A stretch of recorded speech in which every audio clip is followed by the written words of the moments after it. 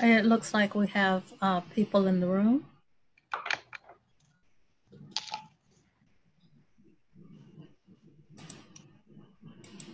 I will go ahead and say good evening, everyone. Thank you and welcome to the workshop, Social Media for Neighborhoods. So for those of you who have joined us, I'm going to ask that you go ahead and put your neighborhood in the chat so we can see who's represented here.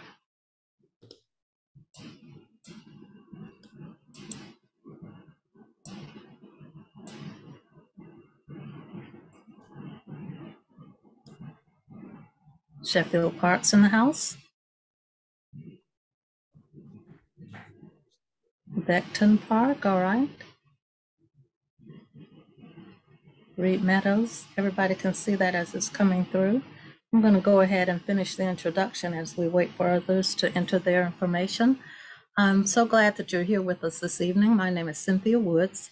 I'm with the City of Charlotte's Housing and Neighborhood Development Department, Housing and Neighborhood Services Department, and I'm in the Community Engagement Division. We have joining us tonight as presenters two wonderful people from the Charlotte Mecklenburg Public Library, their DigiLit team. And we're also excited to have a neighborhood representative, Chad, from the Villa Heights community. He's going to show you some things that they do with their social media so you can get information from a neighborhood's perspective. I also see Reed Meadows is here.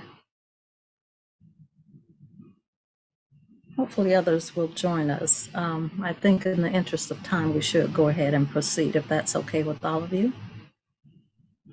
All right, I see head nods. Let me begin by telling you a little bit about this workshop. We're conducting it as a webinar so that we can put it on our website and offer it as an on-demand training session for those who couldn't be here tonight. You can go to our website, pull it up, and get this training.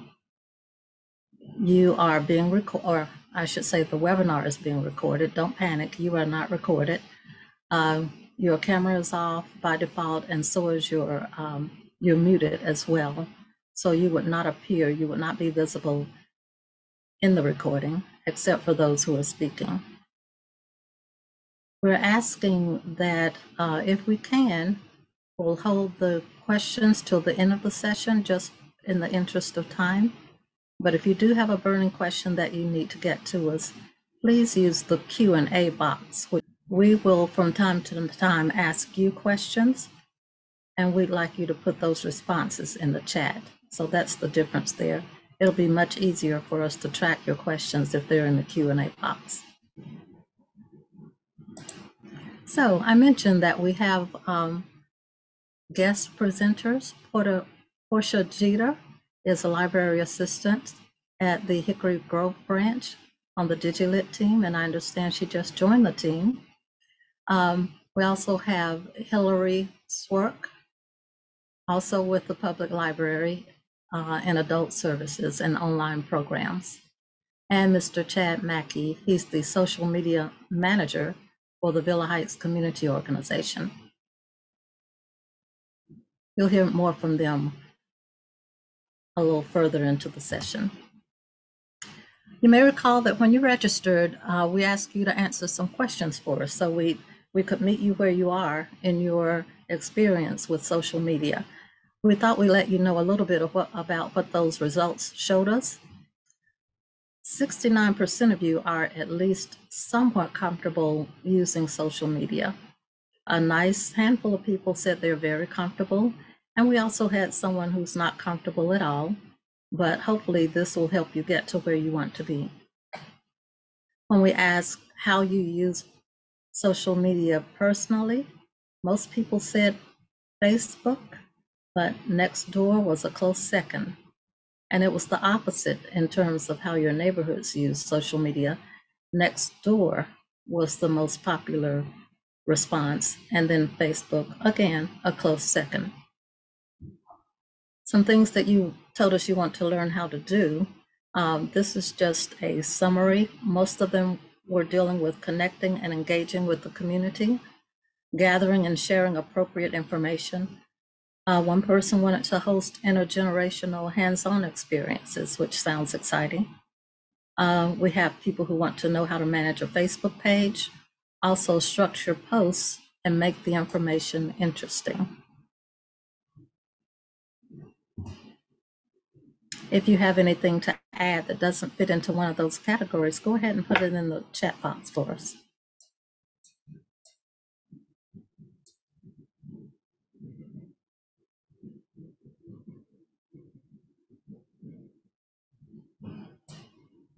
Okay, I don't see anything coming in, so I'm going to assume that that pretty much covers it.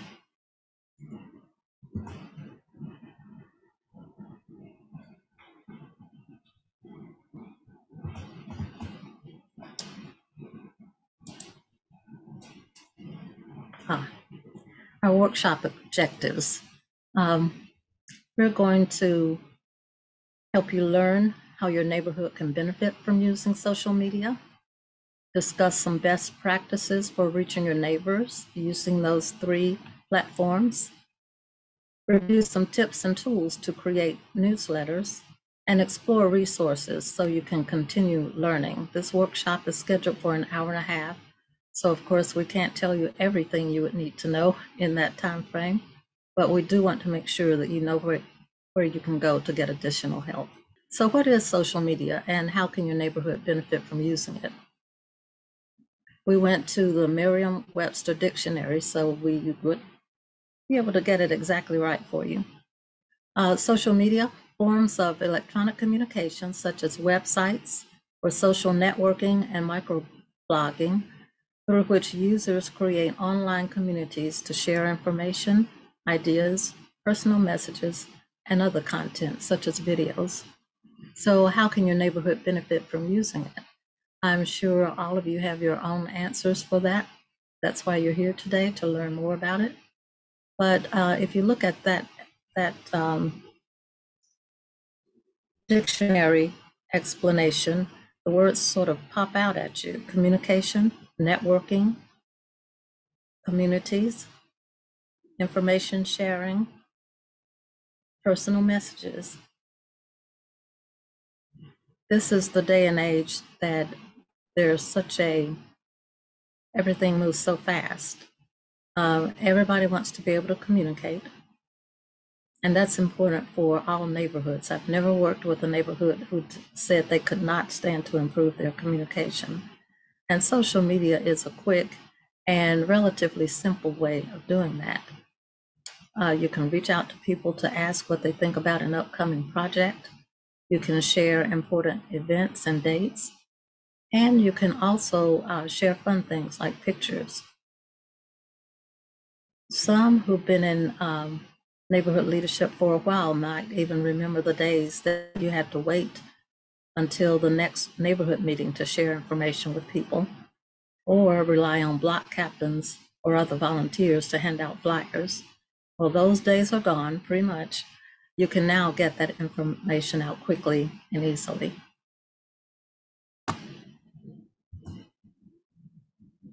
I'm going to hand it over to Hilary now, and she's going to get into a little bit more detail. Hey everybody, I'm happy to be here with you tonight and see a couple people from different neighborhoods. Tonight we're going to be talking about a few popular social media sites for your neighborhoods. So all of these platforms are similar, but we wanted to point out just a few key distinctions between them. First up is Facebook. So Facebook is a social media and social networking site that allows you to connect and share with other individuals and groups online. You have the ability to post pictures, links, event information, and other updates through Facebook, which makes it a really great platform to share information with your neighborhood. The next one we're going to talk about is Instagram. This is, again, another social networking site with the simple goal of sharing photos and videos to get your information out. So it's a great option to share some quick updates and visually grab the attention of your neighbors on Instagram if you want to share out some information. And then the next one we're going to talk about is Nextdoor. So this one is specifically for networking for neighborhoods. And because it's geared towards neighborhoods, it can be a great tool to share out information like getting local service recommendations and connecting with your neighbors. And Cynthia, if you could go to the next slide.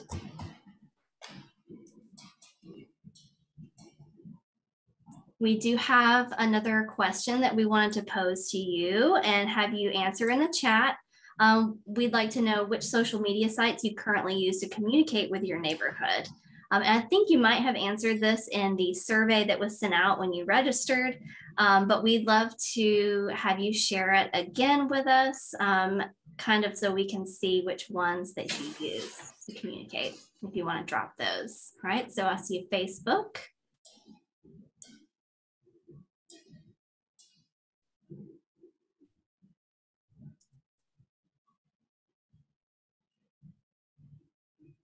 And we know that Nextdoor was another popular one that was used too, Nextdoor.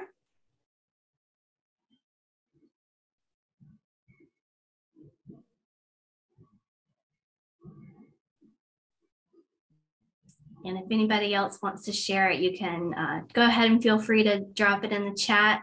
But I think we can go to the next slide and continue. Thank you for sharing that. So this next slide is a list of questions that we wanted to pose to you, just to really get you thinking about your neighborhood and your social media sites that you use, whether you already have one or if you're in the process of setting one up.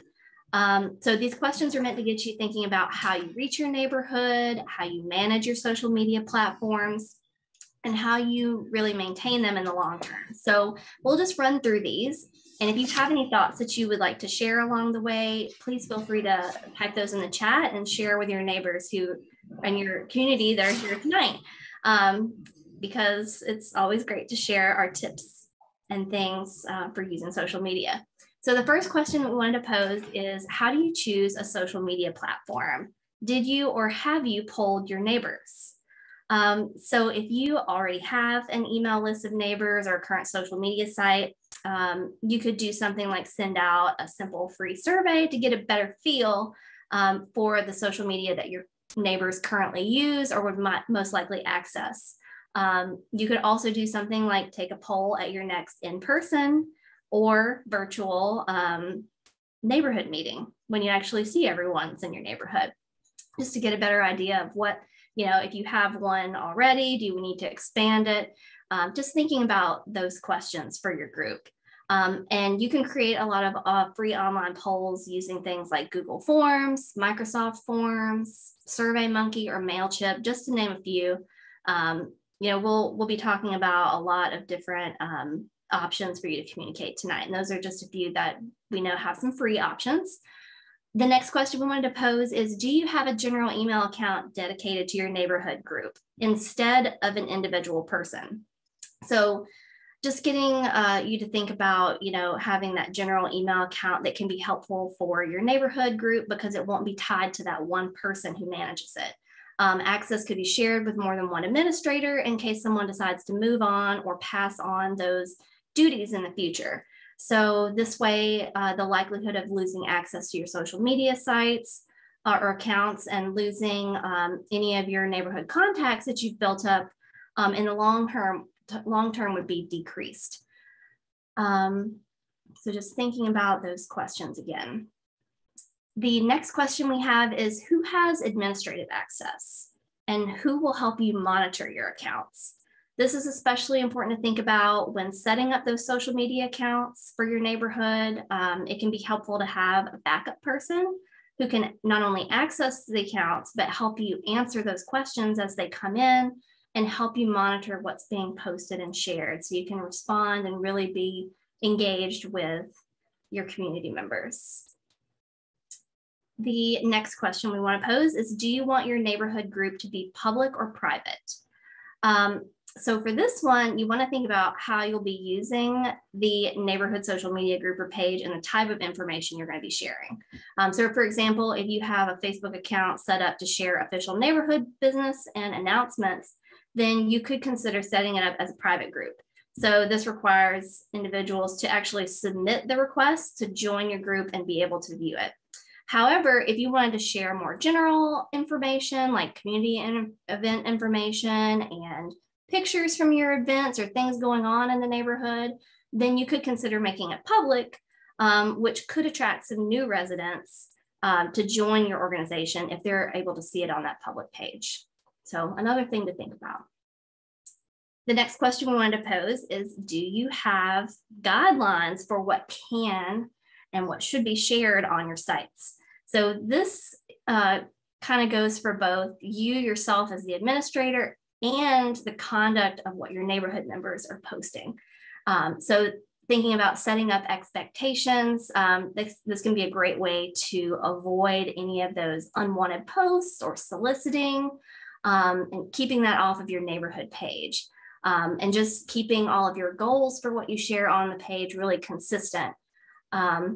You'd include those guidelines up front in the description of your account or page that others can see like immediately when they access it, just to keep that top of mind.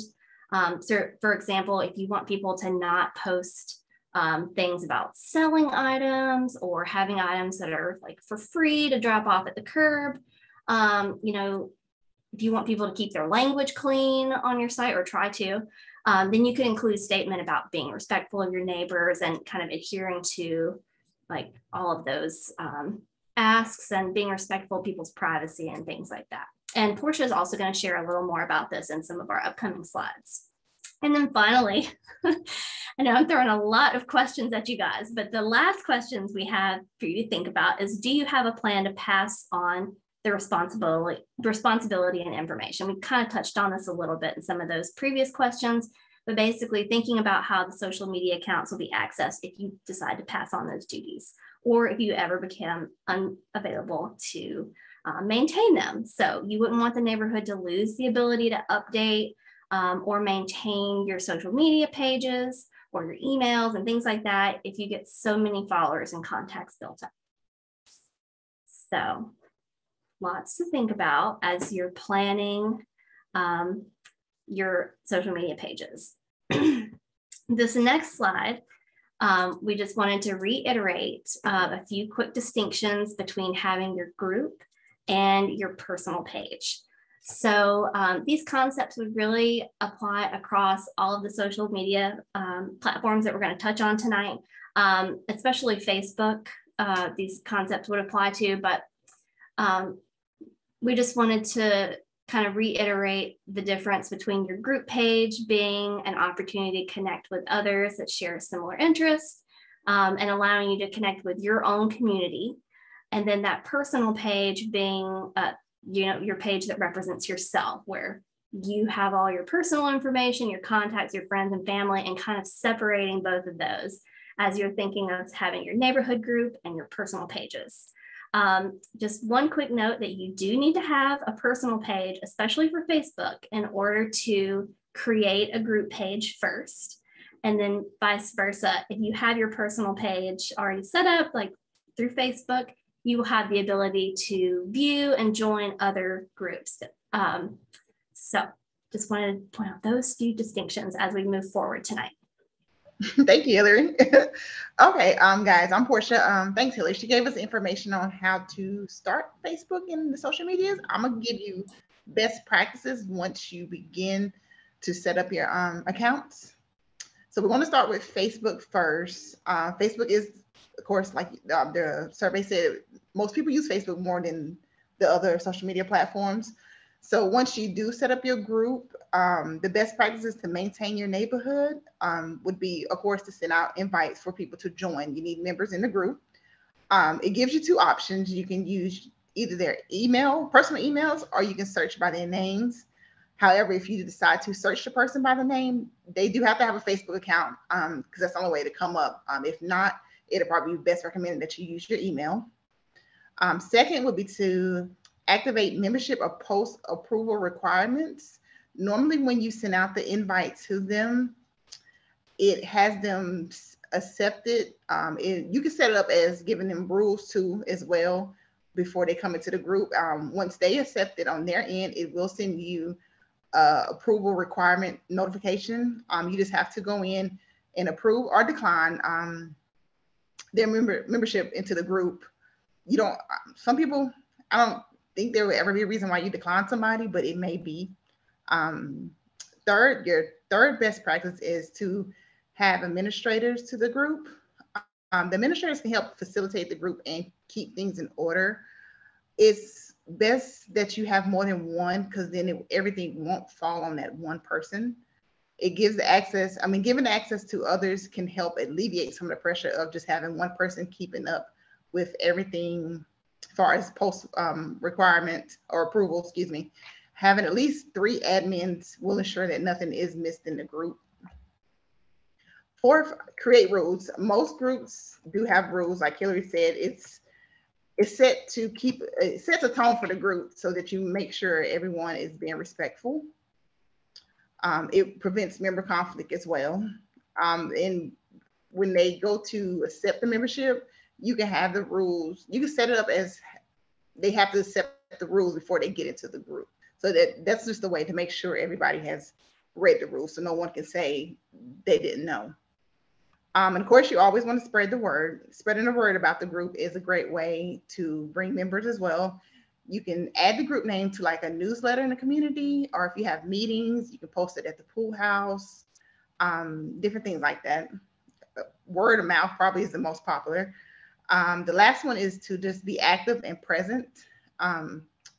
In the group, as an admin, you want to make sure you're participating in conversations, making comments on the post. You can also create like a newsletter, and you can post it into the group. You can do weekly member spotlights. You can tag each other, create posts that relates to events that's happening in the community, like yard sales.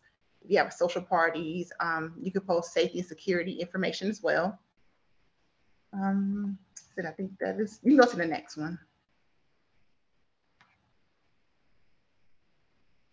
This is just a quick 2-minute video of, it shows you how to set up the group. We give you more tips on what to do after the group is set up. So it's a quick little video. It has a lot of important information in it. Hello, this is a guide on how to start a Facebook group for your neighborhood association. Build your association membership. Facebook groups can connect neighbors and be a useful tool to share information and create a community. This guide will help you get a jump start to create a Facebook group. Facebook groups have great functions.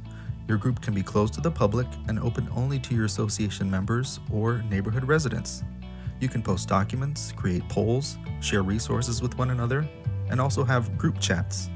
Members are always notified when anything new is posted. First, choose a name. Log into your Facebook page and choose Create Group under the drop-down menu in the upper right corner.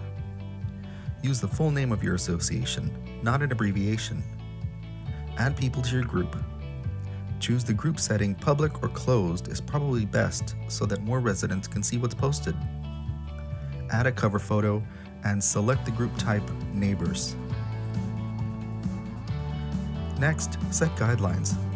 Write your guidelines in your group description, or pin a post with your guidelines, or create a guidelines document. Select other group members to be admins or moderators for your group. Admins or moderators can approve posts or remove posts that violate the group guidelines. And just get started. Facebook group is a powerful tool that neighborhood associations can leverage to create more engagement with residents. This quick guide was meant to get you kickstarted with creating your group. There are many details not covered here that you will only learn by doing it, and then reading more articles available on the Facebook help page. Thank you for watching this video. If you would like some more help, please email us at neighborhoods@sanantonio.gov. Okay, guys, that was just a quick video of how to set it up. Here's some screenshots of once you set Facebook is once you have to create a personal page first. And once you created your personal page, at the top, you have home, friends, and groups. You will click on groups. Once you click on groups, that takes you to step 2. On the left side of the page, or it will be a panel. You click on create a group. From there, it will take you to step 3. Now, once you create the group, you will see your name. You can put in your community's name. You can choose. You have 2 options for privacy. It's either public or private. If you do public, it allows anyone on and off Facebook to see what the members post, comment, and share in the group. If you choose private option, it will allow the members to see what is members in the group to only see what is posted, comments, and shared in the group. Most neighborhoods choose private just because you want to see who's in and coming in and out the group. I did a search. There are a few that do public, but most of the time the privacy level is private. You can go to the next one.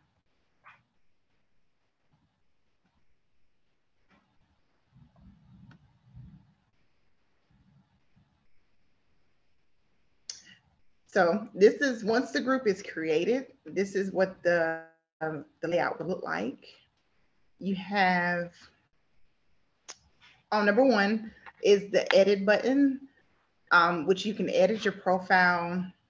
You can change the picture. That is just, I did the simple picture. That's just what comes up once you create a group.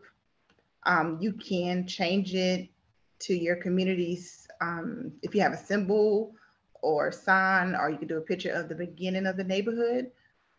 This is what everyone, when they search for your group, this is the cover photo that will show. So it is best that you use a photo that is the direct reference to the community. Most community groups will use, like I said, the picture of an entrance of a neighborhood, their logo, or anything like that. Now, Facebook will automatically default to that. So you do have to go in and change it with the edit. And then number 2 is where you go to send out the invites. Like I stated before, you can either do it by email, their personal emails, or you can do their names, and they have to have a Facebook profile for it to pop up. So as they receive the invites, you can manage the group from the left side panel where number 3 is. This area has multiple usage. You can approve the non-member requests. You can schedule posts. You can also deny and approve the posts that the members of the group post as well. You don't have to set it up that way, so it's totally up to you. You can add membership questions, so they have to answer the questions before they join the group in order to become a member. You can create group rules. You can change the group settings. There's also a feature called the Admin Assist. It's a tool that allows you to save time, keep the community safe by setting a custom criteria that would automatically manage posts. So you don't necessarily have to go in and approve anything. You can set it up for the group to do it on its own. You can also set like the Admin Assist to schedule posts. It also manages conflict. It reports certain members if they're using foul language or different things like that. And then number 4 is also where you can see members, you can see discussions, you can change different things in that panel as well. You go to the next one.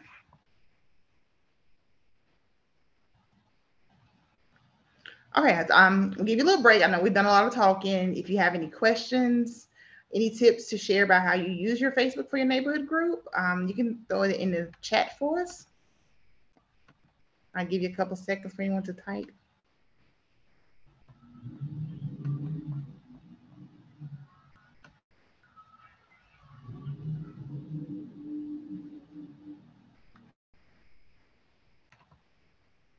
Okay, time. We'll keep it moving. If you have any questions, just let us know.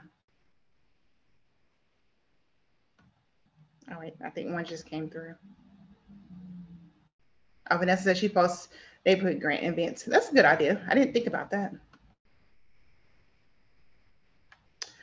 So we'll move on to Instagram. Instagram is a little different from Facebook. The major difference is that Instagram is primarily pictures, whereas Facebook, it's a platform where you can share information through posts and comments. You don't necessarily have to post pictures, you can, but Instagram is more picture based. So when it comes to establishing a presence on Instagram, the goal of the community is to share how they love and support one another. You can create this account using the community's email. So therefore, access to the account is available to whoever has that login information. You may have people come and go. You have to change who controls it. So if you do a basic community email and a password, that information can be passed along easily. Now, once you do have that account established, here's some best practices that keep it going and maintained. First, using a picture of the neighborhood or signage in the profile is a way you can connect with the followers. Instagram is mostly pictures, so that's what they will see if they search your name, so that it gives them they'll automatically know that it's the right community that they're searching for. Also, when you're setting up the profile, it allows you to do what they call a bio, which is a biography about the community. Now, you are only allowed to 150 characters, so the best practice is to keep it simple and straightforward. You can draw attention to the biography by adding emojis and hashtags as well. Now, also to remain relevant, posting 3 to 7 times weekly on your Instagram page, it engages your followers, it lets them know that you're still there. It also gives you a chance to respond to their comments as well. If they want to post anything, it gets your number of followers up. 3, limit the use of hashtags and have fun with emojis. Hashtags and emojis are a great way to catch the followers' attention. So a hashtag pretty much is a word or phrase preceded by a hashtag sign, mostly used on social media platforms. The rule of thumb with hashtags, though, is not to do more than 6. And it can be anything. It can be like hashtag have fun, hashtag live life, anything in reference to the photo that you're posting. So it doesn't necessarily have to have a certain format. You can just kind of make them up as you go. Now, next is when you're editing the profile, you can add a link into the, add a link for your community's website or newsletter into the bio. It's called, well, in Instagram world, it's called link in bio strategy. So once you do put your website up there, if you post to your stories, you can just say, check the link in the bio, or you don't necessarily have to do your community's website. It could be to any event that you may be having. It's just an easy way to have people go to your profile, click the link, and then it takes them to the page where they can get all their questions answered, or if they need to ask you anything about it, they can. Now, next is Facebook and Instagram kind of go hand in hand. You can connect your neighborhood group to your Instagram. You do it, it's easy. You can do it from your profile. The person who's over the Facebook group would have to do it because Facebook is set up a little different from Instagram. So once you get it connected, you can post from Instagram automatically to your Facebook, if that makes sense. You can do it from posts, you can do it from your stories. So it's versus you posting in both places, you can do it in one and just connect it to your Facebook. Now, lastly, you can experiment with the Instagram stories and Instagram Live. Anything posted to the story will appear for 24 hours. You can share videos, you can share pictures as well. It's always at the top of your homepage. Whoever you're following or your followers will be able to see it, and you can see their stories as well. Instagram Live is another tool, a great tool to utilize, because say if you're having events like a trunk or treat for Halloween, you can go live to show people this is where we are, come out, have fun, and get some candy for the kids. But you can do it with anything with live. You go to the next one. Okay, so this is just an example, of I set up a fake Instagram for a neighborhood, Madison Oaks. Yours may look different. So number one, it shows the title of the neighborhood, the bio that we were talking about. Keep it simple. It doesn't have to be the whole 150 characters. You can do one line, live life, come join our community. I added some emojis in there as well. The link in the bio strategy is also below it. So I don't know if y'all can really see it. It's just pretty much a website, and it's a hyperlink so the person can click on it and it takes you to that website.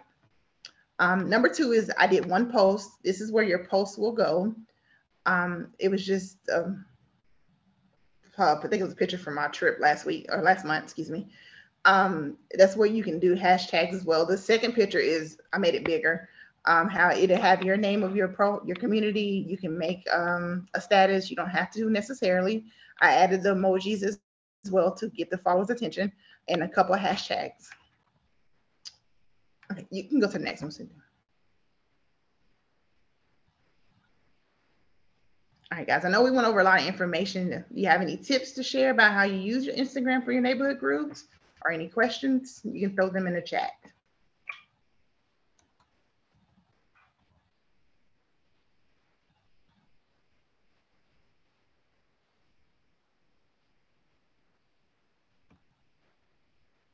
Okay, you go to the next one. Or did we have a chat? No. I think there is a question that popped up in Q&A, and it says, what is the purpose or benefit of using hashtags? So when you use hashtags, it takes it and kind of groups it into, I guess, like a different page.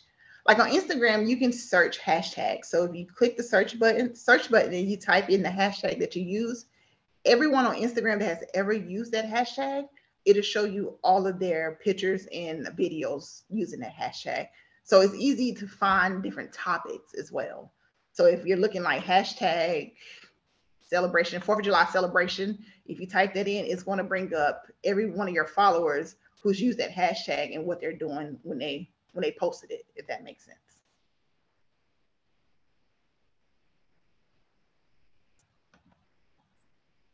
Awesome. That's a great explanation, Portia.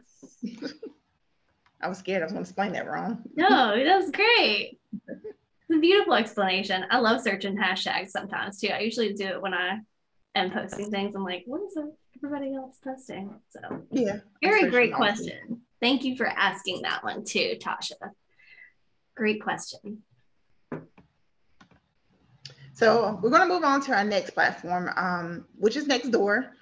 Nextdoor is a little different from Facebook and Instagram. Once you set up your account, you choose the community that you're in. It will, I believe it automatically sets it up for you when you type in your information as far as zip code. So here's some best practices once you do create your account. Of course, be respectful to your neighbors. These are really your real life neighbors in your community. There have been some arguments I've seen on Nextdoor before. Nextdoor is a very big on their privacy and as far as being respectful. So if they feel that you're not being respectful, it will kick you out of the system and ban you from using Nextdoor, which brings us to the next one. Do not discriminate. Don't use any racial, anything that's harmful to one another that hurts the next person. Also, you can use Nextdoor to promote like local commerce. That's pretty much if you're selling something. Some neighbors do, like may have like a bed set or something that they want to sell or they want to give away for free. You can post that on there. I've seen a lot of people post lost pets. There have been some missing children or children that have ran away. I've seen that as well. So you can just post different things. Once you sign up for it, you do have to use your true identity, which means you're using your real name. I don't know if it's any way for them to really tell, but they ask that you do use your real name as far as when you're signing up. It doesn't give your identity away or anything. Most of the time, people can't even see your address. They just see the area that you are in. Another big best practice was do not engage in harmful activity. Things such as sexual harassment, harassment to people, using foul language against your neighbors. All of this is actually listed in, I included the Nextdoor privacy policy that you can click. It'll tell you everything. They are big on privacy. I know a lot of people don't like to give out their information, but Nextdoor is very secure as well. And you go to the next one. This is just a screenshot of my Nextdoor neighbor, Nextdoor app homepage. The first one just shows once you log in, create your account, it's your homepage. So you have the news feed in the middle, shows you what your neighbors are posting. And you have the option as well on the left-hand side, it's called Discover. You can type in different things like see if Charlotte has a page. You can type in different neighborhoods. You don't necessarily have to only see your neighborhood. You can join other groups as well.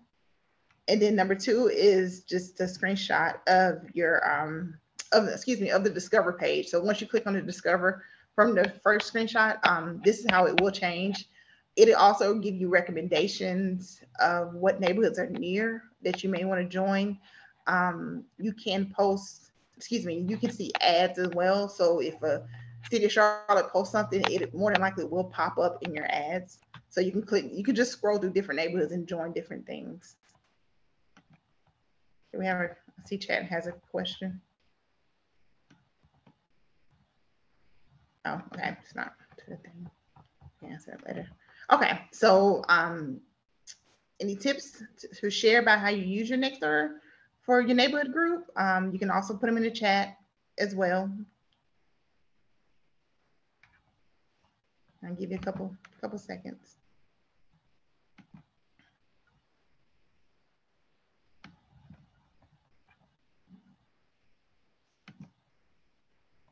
Okay. I know I threw a lot of information at you, so if anything does come up, just let us know. You can put it in the chat as well, and we'll try our best to answer. You can go to the next one, Hilary.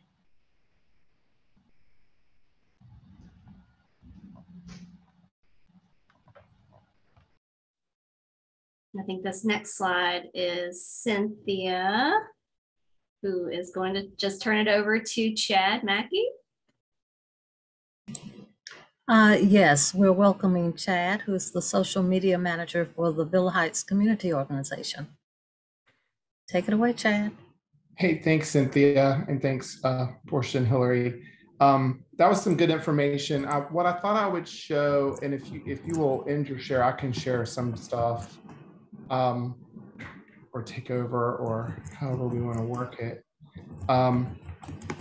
I took over the social media for Villa Heights not quite a year ago. We have an amazing president, Chantel Morales. I'm not sure if she's on, but she's kind of the heart and soul of our neighborhood. But we have a very active community, and we have a very open social media presence. So we don't do groups, but we do Facebook pages. We have a Facebook page where we post information. We use Instagram and then a little bit of Twitter. And then because you can't have a neighborhood page on Nextdoor, you have to be an individual on Nextdoor. We don't have a presence there, but we'll post, a couple of the board members will post stuff there from time to time. So I thought I'd take you through a couple things, but please, I think the most value here would be to ask questions, or if there's something that you're thinking about that maybe I'm not saying, please let me know. Okay, great. So this is our Facebook page in Villa Heights. If you create a page, Facebook is built to sell ads. So pages you'll get a lot of information about your page, but it'll be very focused on you trying to monetize that kind of, because a lot of businesses will have a page too. The cool thing though about Facebook, and we have Facebook and Instagram, if you had a page, they have a business suite that you'll see over here. I'm just going to point this out and then I'm going to take you to my phone. But the cool thing about the business suite is it has a lot of insights. So if you start building your posts on Facebook, or you start building information on Instagram, you can come here and actually kind of get data about what those posts are generating, and are people engaging on them.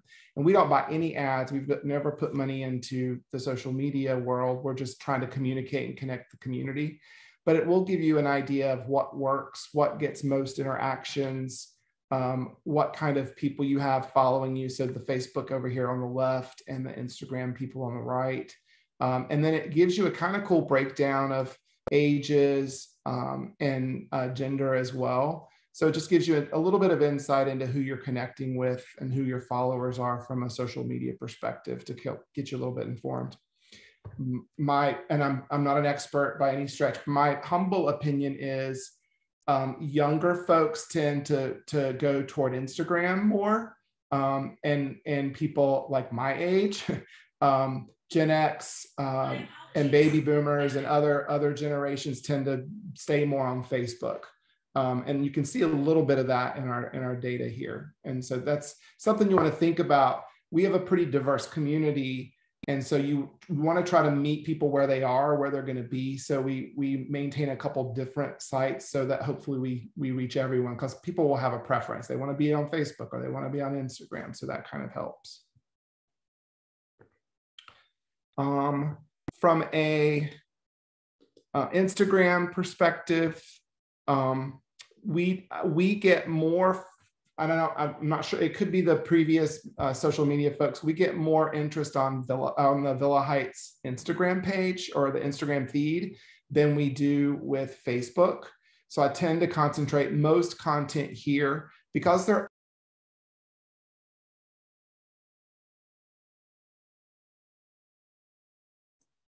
Chad, we lost your sound. I think you're muted. So sorry. Thank you for saying that. Was it just for a minute or like a long time? Just a couple seconds. You were telling us that you focus mostly on Instagram. Yeah, but because they're owned by the same company, Facebook now, when you post, it'll allow you to cross post on both platforms.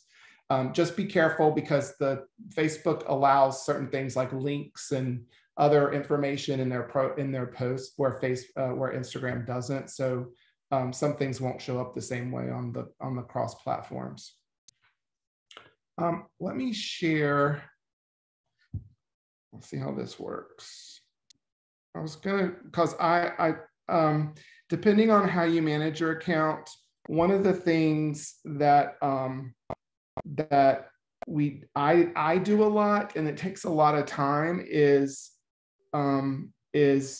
engage with people that are engaging on the site.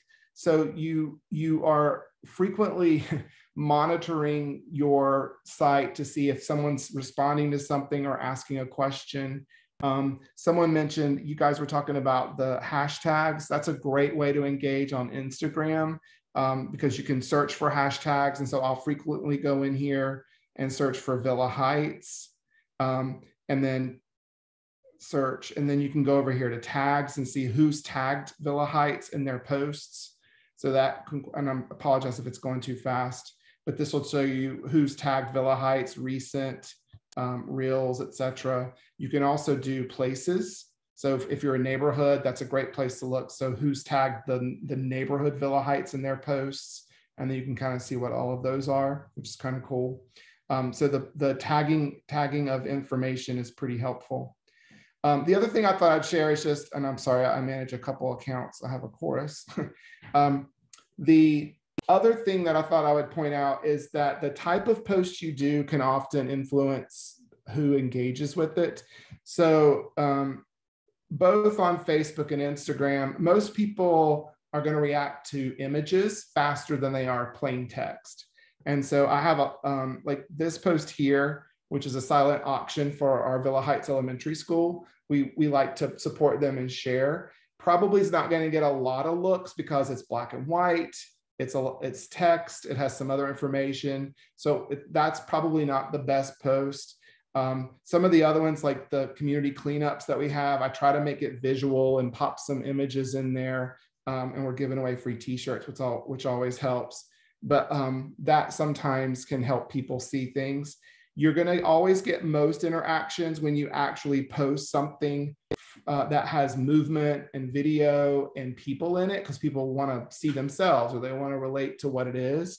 And this, while I'm not necessarily sharing information in this one, it gives people an idea of what's going on in the community and gives people a sense of a community, and can help people. And this is our neighborhood meeting that was earlier this week where we had pizza.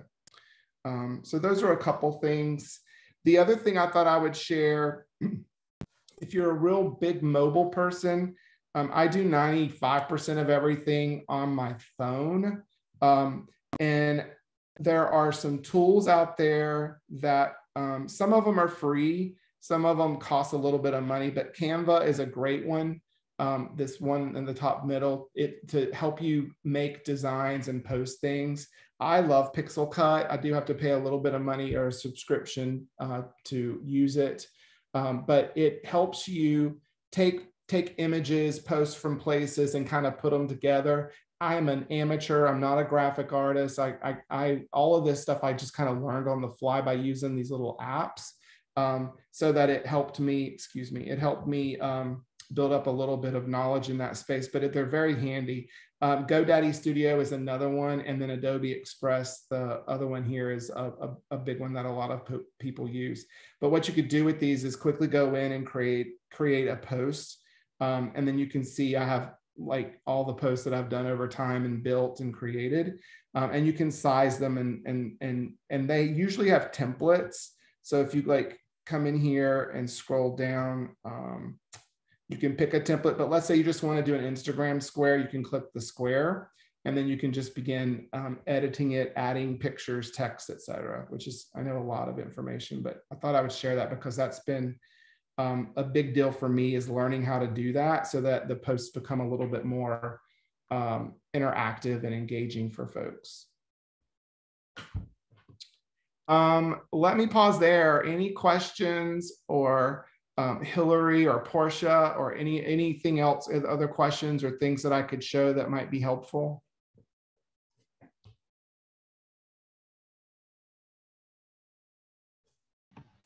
No, I feel like you covered all of it. Do you have a link in your bio? Yes, ma'am. So we have a link in our bio. The reason why we do that, as Portia mentioned, Instagram will not let you embed links in your posts. So if I tell them I want them to go to our Zoom link for our monthly meeting, I have to tell them to go to our LinkedIn bio, and then they can come here and click on it. It's also a great place to store links and stuff. And a lot of people are used to that. So we just kind of put it there. And link in bio is, it's a website you can go to, and it's for free. So it's lnk.bio, and you can sign up for it. And it'll give you a little tiny short link you can use, like this right here. And then put that in your Instagram header or bio is what it's called. Oh, one more thing. If you also, we really like to engage with our businesses around the community, and we have a school here. We also have a supportive housing community here, McCreesh Place, that we partner with quite a bit.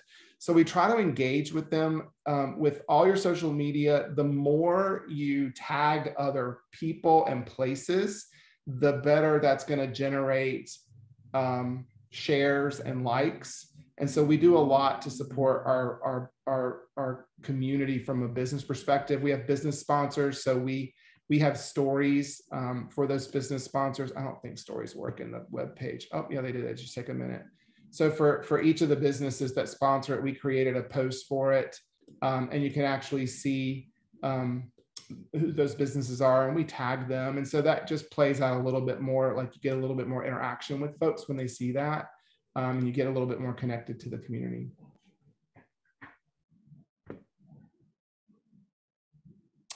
All right. And I have a quick question for you. Are you the sole administrator? Yeah, I am. Although Chantel does a great job. If she sees something or something's coming up, she has access to it. So she'll post for me, or maybe she's at an event and I'm not at the event. She kind of backs me up. But I am the sole administrator. And I would be lying if I didn't say it takes hours a week, but it's like a hobby for me. I like social media. So I scroll a lot and try to find events or community events or government things going on that the community might be interested in to share it. Mm-hmm. I also use Google Alerts. I don't know if you guys use those. Google Alerts, if you just go to your web page and type it in, it allows you to just subscribe to words or to phrases. So I subscribe to Villa Heights, or I subscribe to something. And if a news article has that phrase in it, or that search term you've put in there, it'll send you an email, and then you like kind of get a message that there's an article about Villa Heights in the Charlotte Observer. Sometimes that's good, sometimes that's not, but it gives you a little bit of ability to kind of get things sent to you versus you having to go out and search for stuff too. That's a great idea. I don't see any questions in the Q&A or the chat. So is that what you needed to share with us, Chad? Yeah, unless there's other questions, really appreciate the opportunity to speak with you folks, and I'm available if anybody has other questions or anything else. I'm happy to follow up through you. Okay, sounds good. Yes, thank you very much. And if you think of other questions, those of you in the audience, you can still put them in the chat. Chad is going to hang around, and we will continue. Oh, I do see some questions popping up in the chat. Just really quickly, Ellen. Yes, Chad was talking about Google Alerts to sign up for different phrases or like your community, so you can get alerts for what's going on if those words or phrases pop up instead of you having to go out and search for them. Newsletters, neighborhood newsletters. You all may remember when you read the description of this workshop that we said we'd talk about social media and neighborhood newsletters. To be honest, when you completed the survey online during registration, nobody said you wanted to know anything about newsletters. So what I'm going to do is Hilary and I are going to skip quickly through this so we can get to the Q&A. I feel obligated to go through it to some degree because we are recording this. We'll go on to the next one. So if you have a newsletter, you probably have ideas about things that you can include. Actually, some of them are the things that Chad mentioned they include on their Facebook page, and Portia as well. Things like neighborhood news, of course. I believe Chad mentioned government information, and since I work for the government, I'm going to reiterate that. Some people like to include fun things like recipes, even brain teasers or puzzles, things like that. You get the information from your neighbors. You can also get information from neighborhood partners and stakeholders, similar to what Chad mentioned about the businesses in the neighborhood. How to distribute it. I received a newsletter not long ago from a neighborhood that distributes theirs actually via email. They haven't gotten to social media yet, so they just send it as a PDF via email to people, and it serves the same purpose. Also gets it there pretty quickly too. And of course, you can share it using your social media. There's a button there that you select in order to share it and make it available to people. And I always suggest that you have a newsletter archive just for the sake of preserving some of your history, some of the things you've covered in the past. Next slide. We have some city resources that you can use to gather newsletter content. And of course, you can go to the county website as well, but since I'm with the city, that's the one that I focused on. I included the link, so when you get a copy of this presentation, you can click it and go to the government homepage.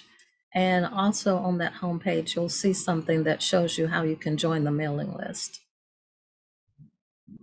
We have on that webpage, the homepage, news and topics, and we also have an events calendar. That might be where some of you saw the post about this workshop. Also, housing and neighborhood services. In our community engagement division, we have service area teams, and those members send out newsletters pretty frequently that have information of interest to neighborhoods. And of course, our department also has social media platforms, and we have included that information a little later on in the presentation.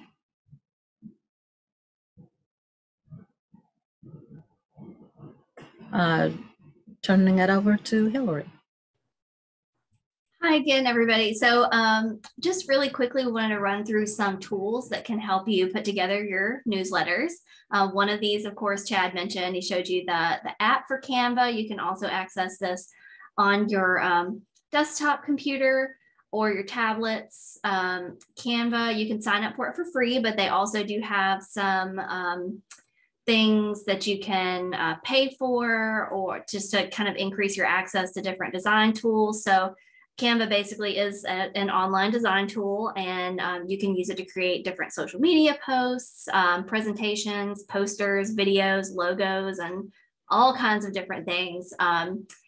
They have a lot of really just graphically, visually pleasing templates to kind of browse through, and they do specifically have some for newsletters if you're looking to kind of beef up or get a new look for the newsletters that you're sending out to your community.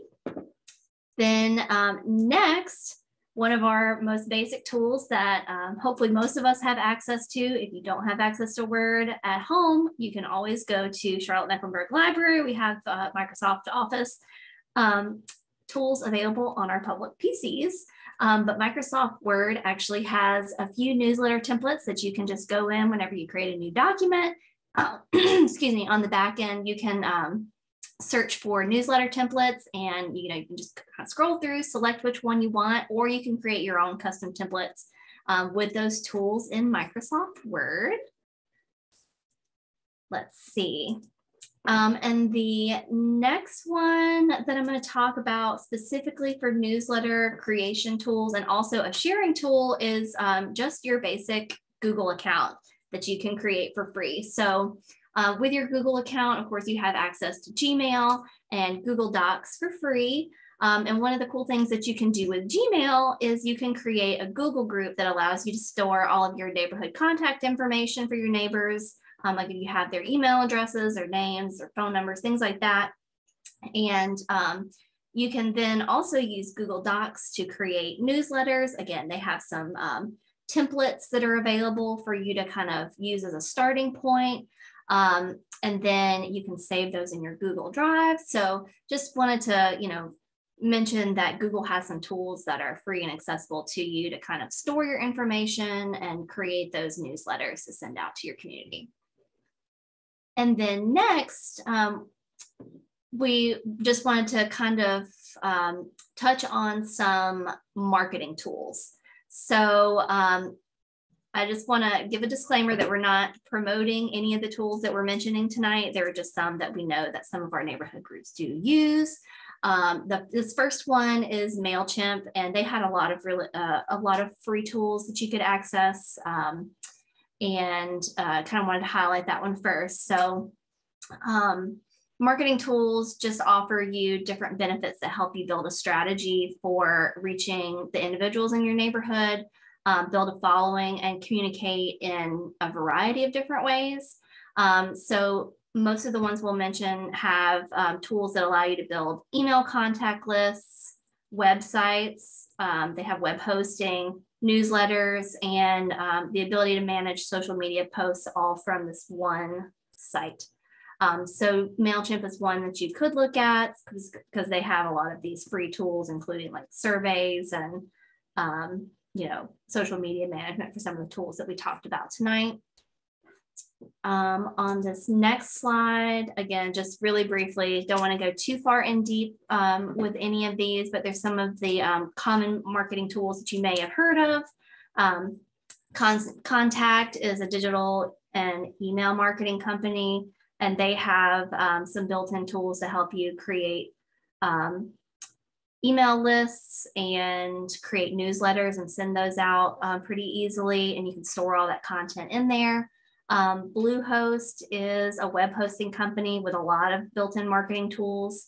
And I should have mentioned, some of these have some free options to use them, and some of them have paid plans. You just need to kind of do a little research on and think about what your community needs and how you want to communicate with your neighbors, and evaluate whether that's something you would really want to dive into. And then Sendinblue and HubSpot are, again, just some digital marketing companies that have some of those built-in tools that you can use. And then next, we wanted to highlight some of our resources and training. I'm going to have a slide, and then Cynthia is going to follow me with some additional resources as well. At Charlotte Mecklenburg Library, we do offer DigiLit classes, both online and in person. DigiLit is our brand for our digital literacy classes, which is our computer and technology classes. We have entry-level skills that we teach, as well as some more intermediate level skills. So if you go to our website at cmlibrary.org, you can search for our calendar there, or you can go directly to, oh, I didn't go to the next slide. I apologize. This is what I'm looking at. You can go to cmlibrary.org/calendar and search for a DigiLit filter, and that'll bring all of the classes that we have available. If you're looking to learn more about social media, we should have some of those classes coming up in the next few months.